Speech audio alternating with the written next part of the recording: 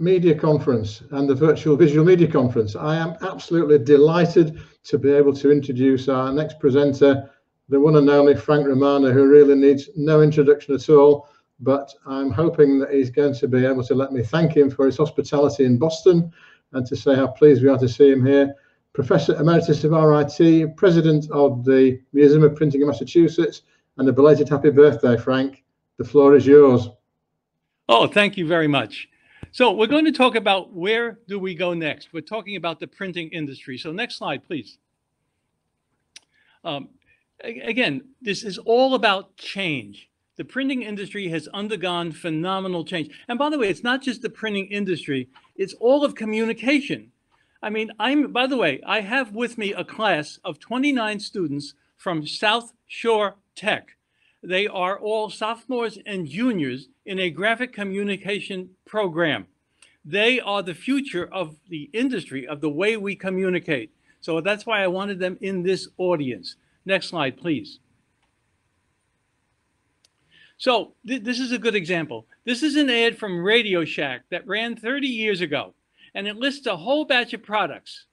Every one of those products I now have in my pocket. It's called my mobile phone or my cell phone.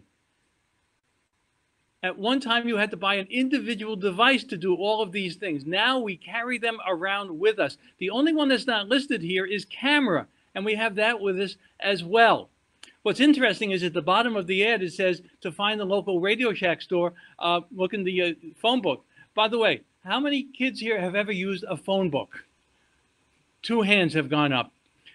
By the way, the interesting thing is it's for Radio Shack. And I think a lot of people would ask, what's a Radio Shack? Next slide, please. So I have a lot of little quotes in here about change. I'm not going to repeat them. I'm going to go on. Next slide, please. This chart here shows how technology has grown and died. I mean, photo typesetting lasted 44 years and just went away. It was replaced by laser imaging, which lasted about 20 years and went away. Of course, now we're in the era of computer to plate, but it's starting to decline as well. Digital printing, however, continues to grow. Digital printing does not require plates or image carriers.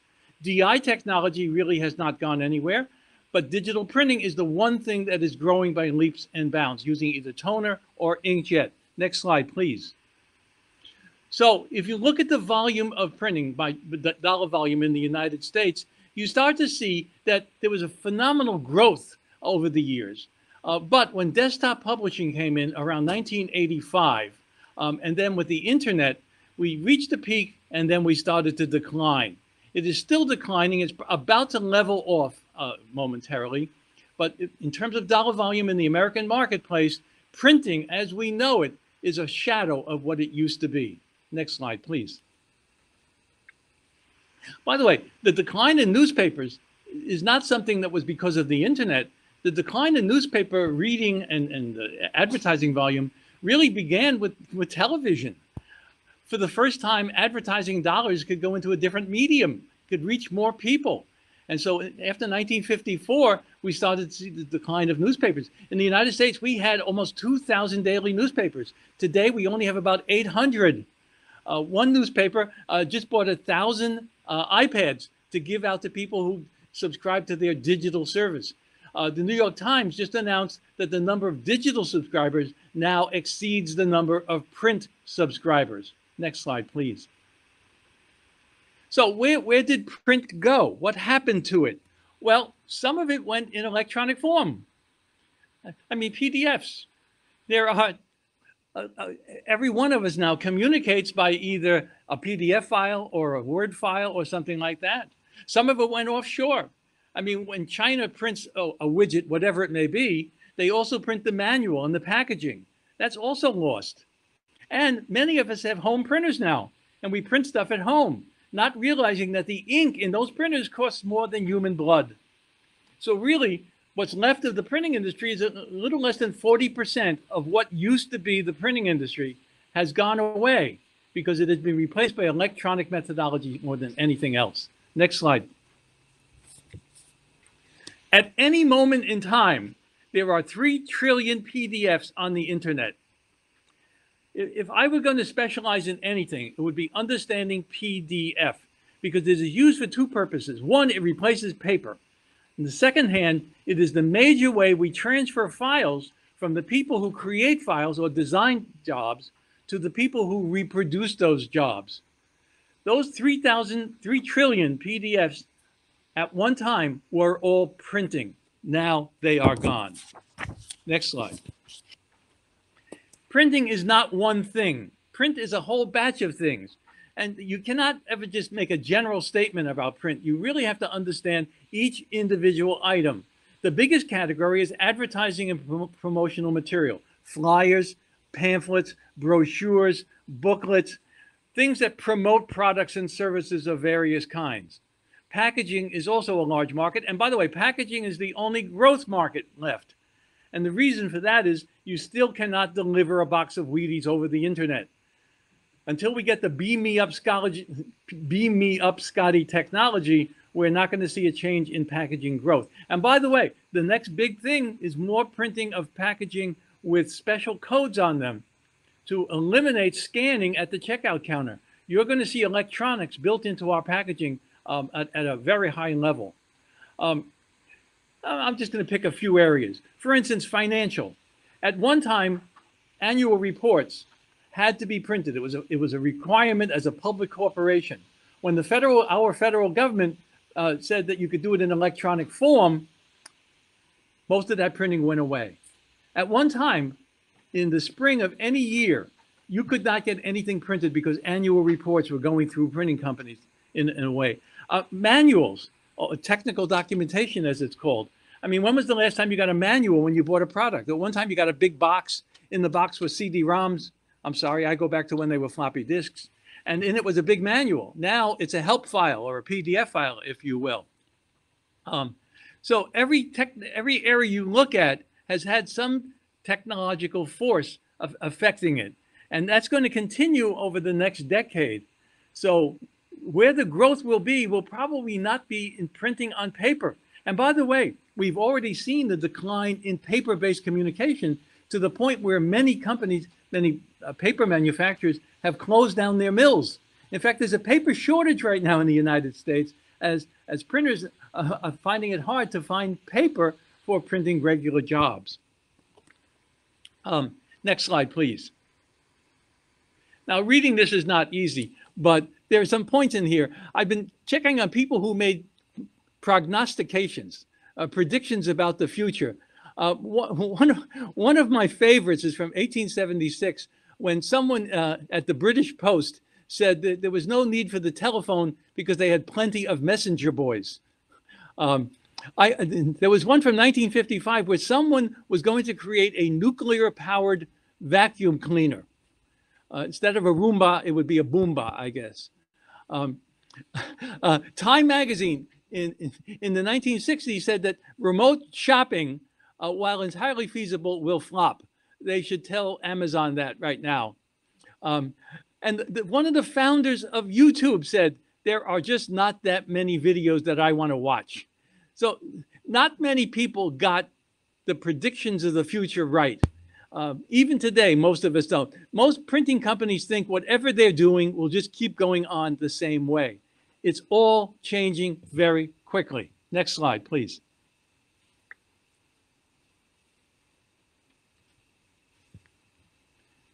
Nope, wrong way. That's it. People don't resist change. They resist being changed. Next slide. So what are the new markets that were built by digital technology? First of all, on-demand books. In many cases, if you order a book from Amazon and it's going to come in one day, that book is being printed on demand for you.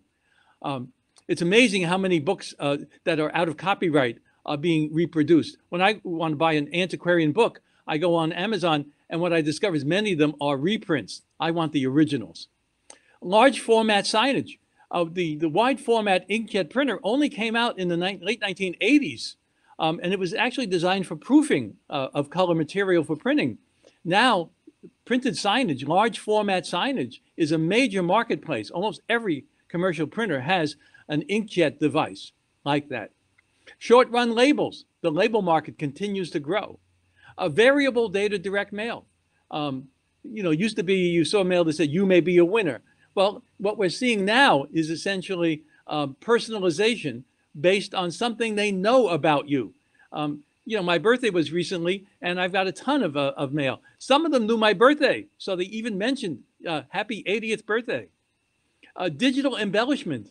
We are now doing gold and foil stamping electronically with inkjet in electronic systems. It's amazing the coatings that we can do. We can make a printed piece look absolutely gorgeous. 3D printing. 3D printing really was an outgrowth of digital printing, because what they discovered was that when they put down inkjet on the page, you could put several levels and it would get thicker and thicker. So eventually they figured out how they could make it into an actual product. They are now using 3D printing of cement to build houses. Fabric printing. They used to have only 1 or 2 major design shows a year for clothing. Now they have several because they can print that material locally. They don't have to send it to China. And of course, short run everything. Everything we're printing today is short run. The day of the 50,000 and 100,000 run is gone. Next slide, please. So most of the growth today of the printing industry in the United States has been through merger and acquisition. If you just look at R.R. Donnelley, which was a major printing, the largest printing company in America, all their growth over the last 50 years was through acquisition. There was no organic growth of the printing market itself. The other problem we have is there's a lot of legacy equipment out there, a lot of printing presses that are 30 and 40 years old. I get calls all the time. Do I know about an operator for a specific Heidelberg model from 1956? I'm sorry, schools don't turn out press operators. That's part of the problem. I saw a prediction the other day from someone who essentially said that within the next 30 years, the printing industry would go away because there would be no one to run all that old equipment. So all the skill sets of the old printing industry are now shrink wrapped. They're apps that you literally have it in a computer. Remember when there were people out there who had specific skills for the printing industry and they made a lot of money? Well, those skill sets are now in a computer. Next slide, please. Next slide, please. So where do we go next? Well, it's going to be printing beyond paper. Printing on plastics, printing on textiles, printing on fabrics, carpet, metal, wood, glass, and of course, printed electronics. That's the next big thing. And we're going to integrate that with almost every product you can imagine. I mean, Apple is selling these little tags that you can put on items and then track them if they go somewhere. Imagine that on almost anything you buy at a supermarket, anything you buy at a store. Amazon is opening a store here in the US, a major retail operation that will have no cash registers. Everything will be electronic when you go to checkout. Next slide, please. Next slide, please. So we're moving into the future at 1 second per second. There are things that have to happen with digital print for it to become even more viable. It must be more expansive. It must go beyond paper. We're already seeing that with flatbed inkjet. We're already printing on material 1/4 of an inch thick in many cases, no matter what it is, using UV inks. Digital printing must print signatures as well as pages. We started out with toner doing individual pages. Now we're actually doing 4 up and 8 up, 8.5 by 11 or A4 pages. Digital print must handle more spot colors, and I mean Pantone. Right now, most digital printers claim 80% of all Pantone colors. I'm sorry, I want 100% of all the Pantone colors.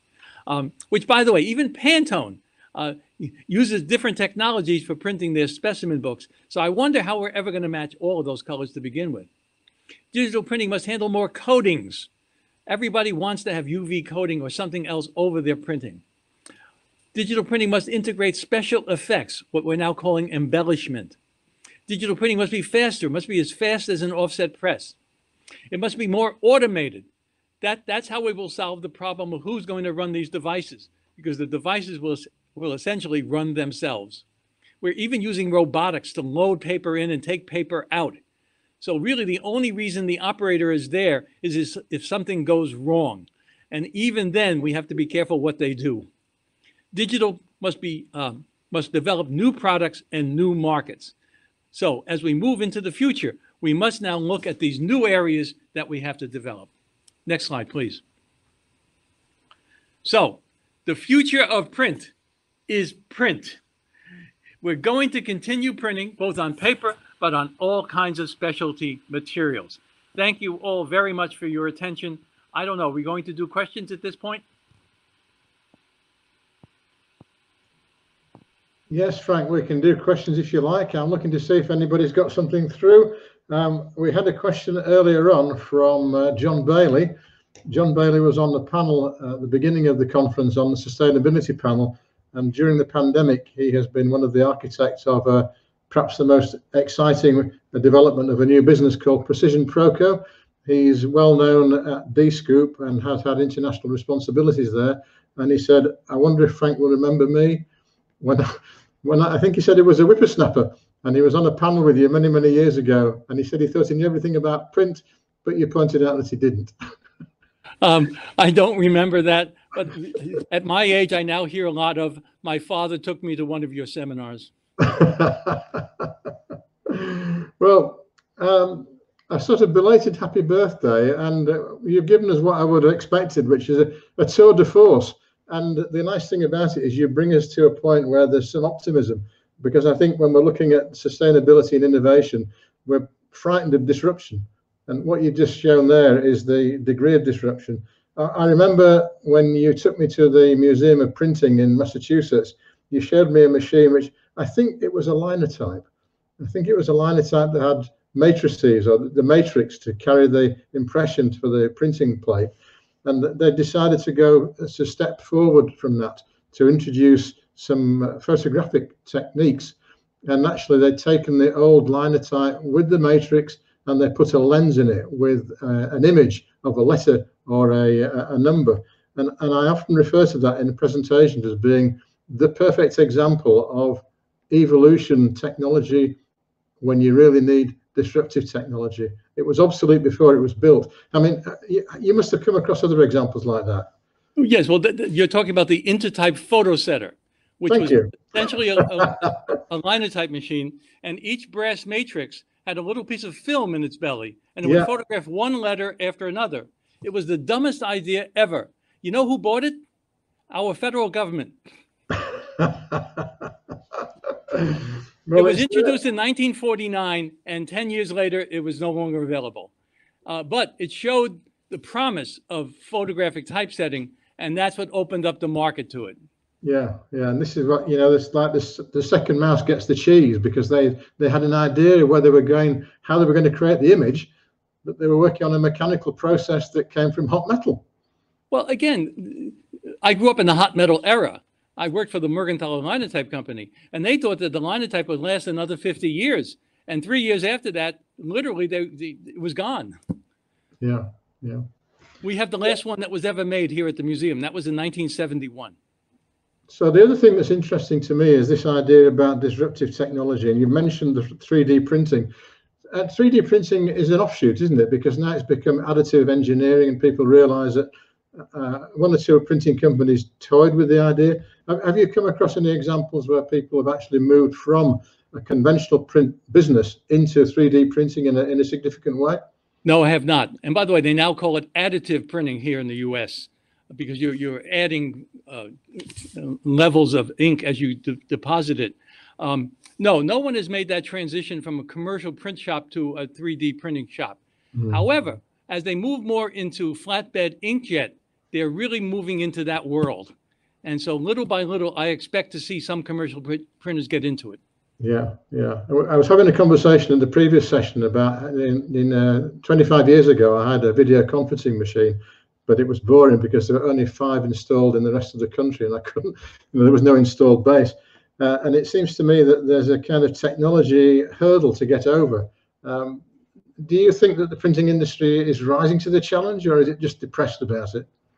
It's not rising to the challenge, because the problem is we have no centralization of prediction or technology. Our trade associations are trying to merge. Everyone has different opinions. Printers still think that everything is going to be okay. We'll just have to get through this period of the pandemic and everything will brighten up. But no, it's all going to change again, and very few printers are prepared for it. Sorry to be so pessimistic.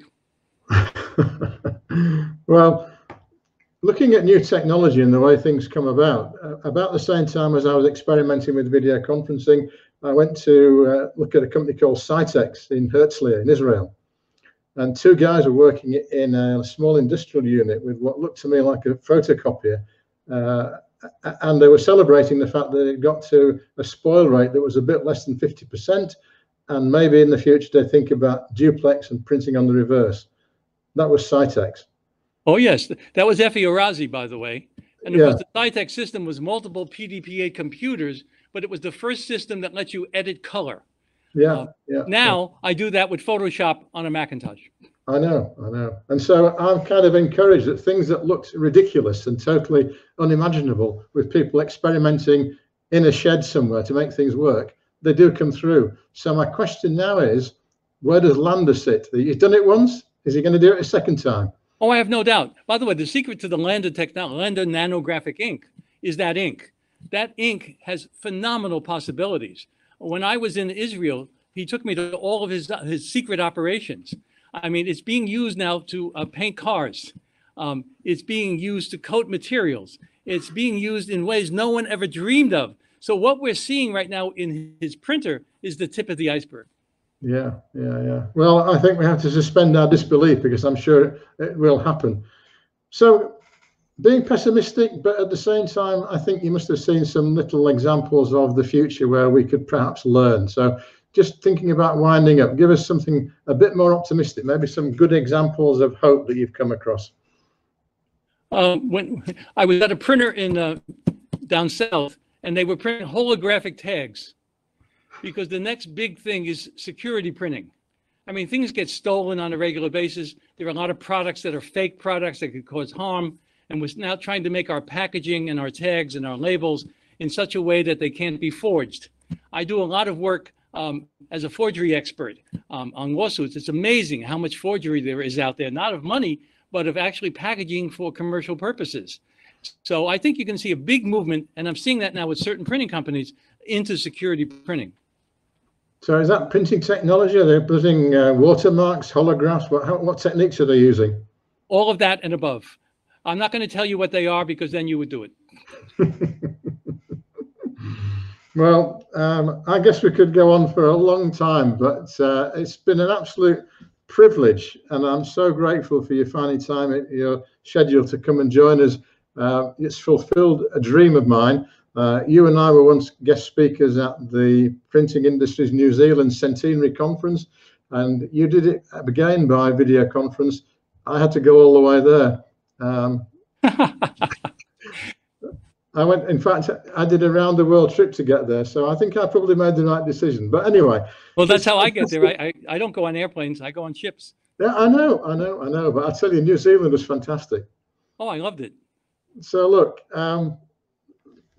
personally, massive thanks. This is a big occasion for me, for the conference, for the printing industry. Belated happy birthday in your 80th year. You're still the voice of authority in the industry. And so thank you for sharing it with us, Frank. Enjoy the rest of your day and enjoy the next 80 years as well. Thank you, Robert. Thank you, everybody.